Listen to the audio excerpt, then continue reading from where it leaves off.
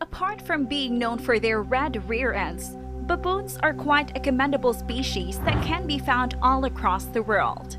The savannah has been blessed with the species in plenty, with videographers and photographers from various nature and wildlife channels going there to capture footage of them in their natural habitat. Baboons are omnivorous animals that are very well known for their aggressive nature. Though they are not very large and have a lot of strength, they are known to attack their prey and victim without hesitation. Many times, baboons have also attacked humans, may it be to steal something from them or simply as an act of self-defense. Back to baboons being omnivores, ever wondered what their diet consisted of? Well, let us break it to you then. Baboons feed on the calves of impalas, deers, and the young ones of a variety of other animals. One bird that many a time a baboon is caught preying upon are flamingos. Flamingos tend to get their dose of food from water sources. Fish is found in plenty of these lakes. Watering holes in the wild include plenty of flamingos herded up all close to each other, gracefully trying to get their nutrition for the day when they are either attacked by a crocodile or a baboon. The baboon tends to take advantage of the crowd gathered, making it hard for the flamingos to escape. It then pounces on the flamingo and rips the bird apart before feeding on it. This definitely leaves us with one gaping question on how strong the baboon exactly is. Baboons are pretty strong compared to the rest of the ape family, but are weaker in nature when compared to humans.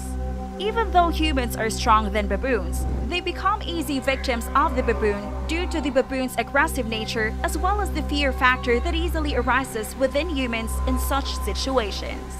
In fact, even if one baboon cannot attack a human, if unity brings many together, the human is definitely in some big trouble and should run for their lives.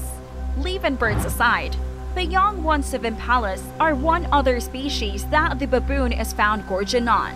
A baboon attacking the impala's calf has been caught on camera quite a few times to know that is also one of its favorite dishes. The impalas and deers are known for their fragile and delicate build, leaving them with little to no strength to defend themselves and fight back vicious predators such as the baboon. With that being said, a fascinating fact that you may have not been aware of is that the baboon has an 80% success rate when it comes to hunting their prey. To the dismay of the baboons, they aren't really the apex predator when it comes to the wild.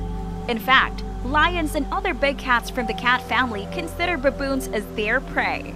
With a baboon, just like other monkeys, are great climbers, which helps them to escape the wrath of becoming another animal's prey. Unfortunately, lions are good climbers too and tend to catch up on them whenever their hunger needs have to be met. Many times, lions travel in packs, which make catching baboons all the more easier. With the speed of the lion, it is quite hard to a lion and a baboon. The top speed at which a baboon can move is 48 kilometers per hour, while the lion on the other hand can move at the speed of 80 kilometers per hour. That literally equates to the lion having more than half the agility of a baboon when compared. After having seen baboons as both, sometimes the baboon ends up lucky, while other times it turns into the lion's supper. Another popular video that many might have seen is that of the lion attacking the baboon and winning at it after a long fight.